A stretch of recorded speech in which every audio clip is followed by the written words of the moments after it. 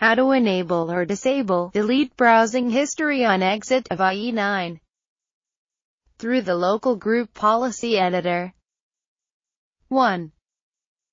Open the All Users, Specific Users or Groups, or All Users except Administrators local group policy editor for how you want this policy applied. 2. In the left pane, click on to expand User Configuration, Administrative Templates, Windows Components, Internet Explorer, and Delete Browsing History. 3.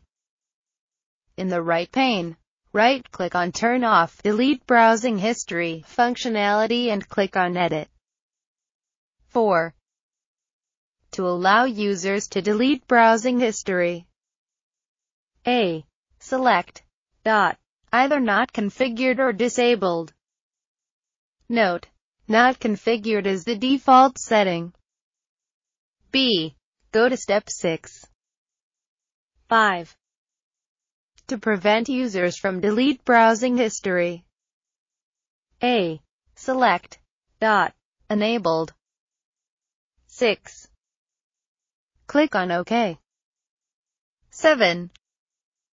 Close the local group policy editor window. 8. If open, close and reopen Internet Explorer to fully apply. That's it.